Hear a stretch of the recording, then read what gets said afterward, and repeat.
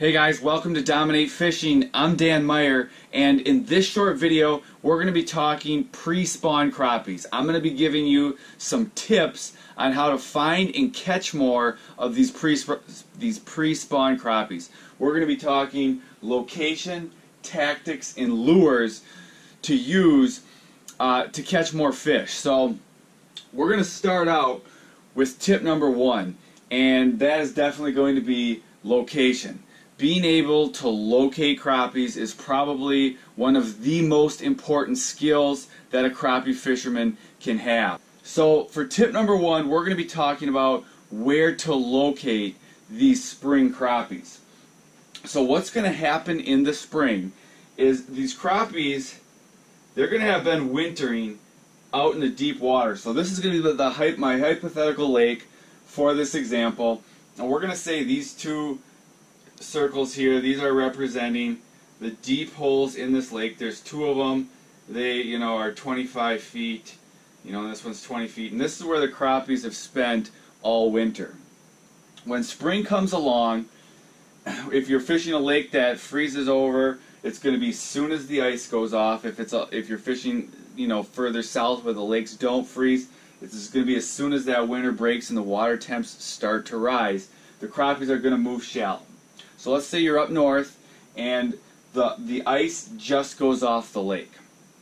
If the weather is warm and stable, there's some sun, that the sun is out, it's warm, those crappies, it could be the day the ice goes off the lake. It could be, the ice goes off sometimes in stages. Maybe the first part of the lake has opened up and just the southernmost part of the lake still has ice on it. Those crappies could be moving up already. So probably within, a day to a couple days, maybe a week from the ice out, those crappies are going to be starting to go shallow. If it's a small, dark lake, it could be the same day, assuming that sun is out and it's warm. If it's a deep, clear lake, might take a couple days before those crappies start moving shallow. When they start to move shallow, what they're going to be looking for is mucky, dark bottom. A lot of times it's going to be muck, and the part of the lake that's going to warm the first is the northern bay. So when we look at this lake, we kind of have a bay right up in here, and here this whole thing is a bay. We got a deep spot in the bay.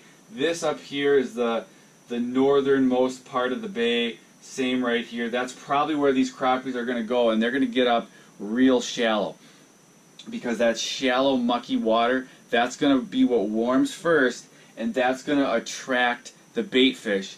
And the crappies, their pre-spawn movement, the first stage of the pre-spawn, they're going up to find bait.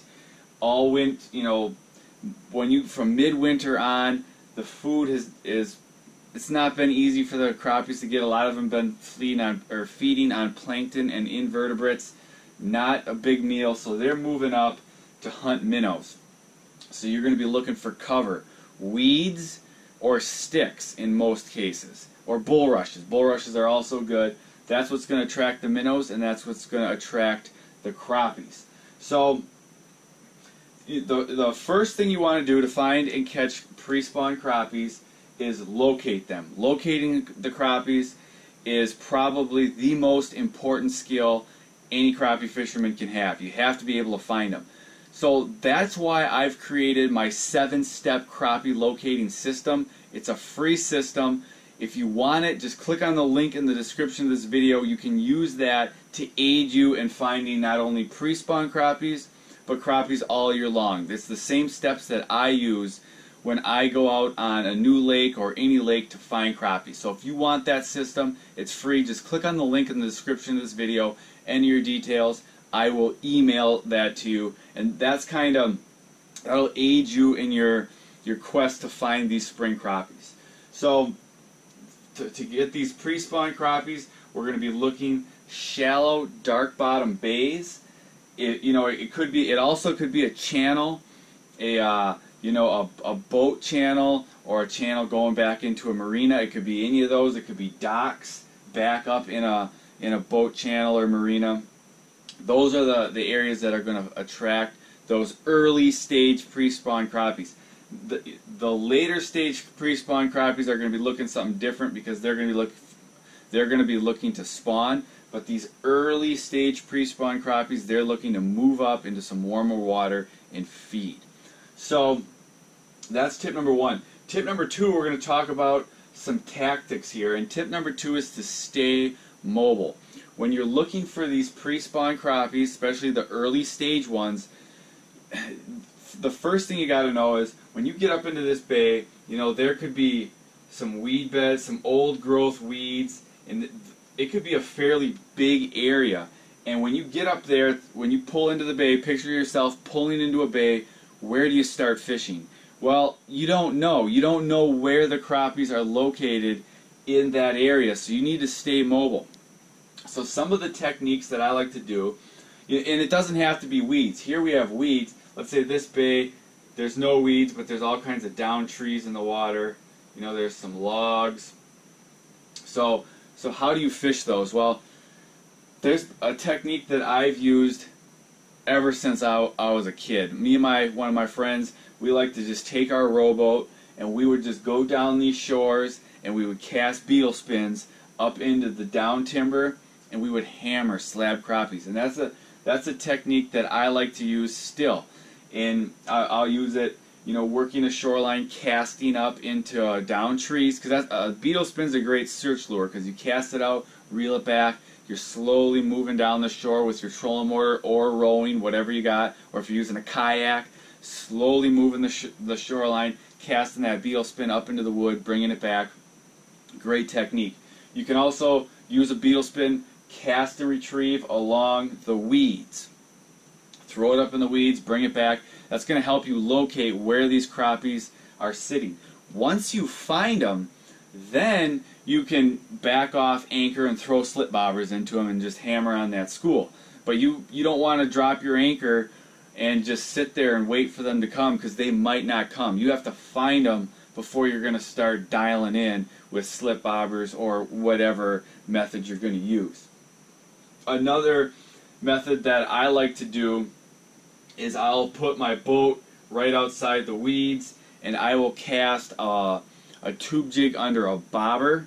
I'll throw that up there, work it back to the boat. You could use a tube jig, you could use a gulp minnow, you could use a live minnow, whatever. Cast it up, bring it back to the boat, keep moving until you find the schools of crappies. Once you find them, then you can, if you want, you can drop your anchor and, you know, really dial in with a bobber spread, or I usually just keep doing the same technique, just slowly moving back and forth, working the slip bobber or the beetle spin, staying on these fish, because again, these pre-spawn crappies, they like to move.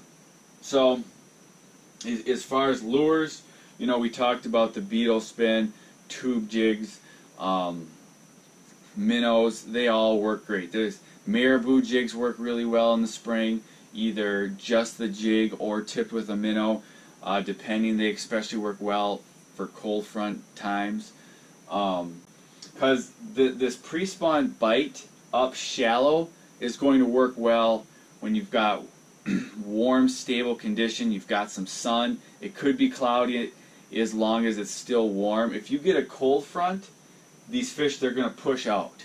They're going to push a little deeper. They're not going to be right up shallow early when you get a cold front. The cold front's going to push them out. So the key is the warmth. You want to find the warm water and the cover, and that's where these crappies are going to be. So the third tip for fishing these pre-spawn crappies, we've talked about kind of where to find them, some techniques that will work. The third tip is to realize that the early stage of the pre-spawn is not really spawning related. So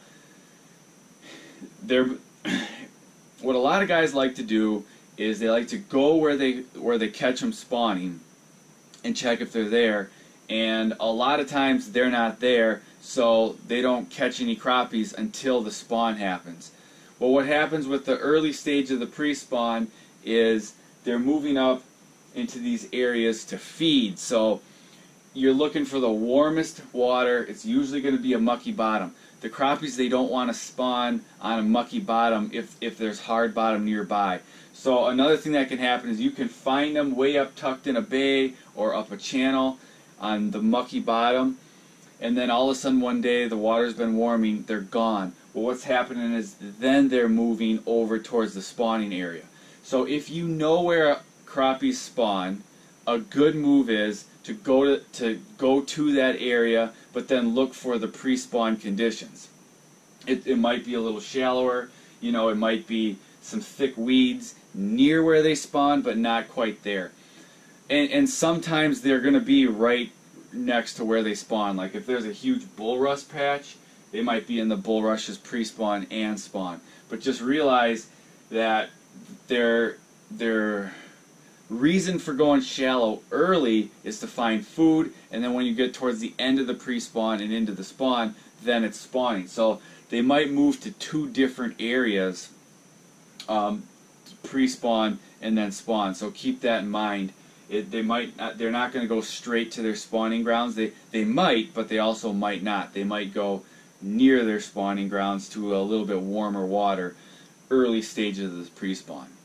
So I hope this video helps. Make sure you get a copy of my 7-step crappie locating system to help you in your search for finding these pre-spawn crappies. And subscribe to my YouTube channel for more videos like this, and I'll see you guys in the next video.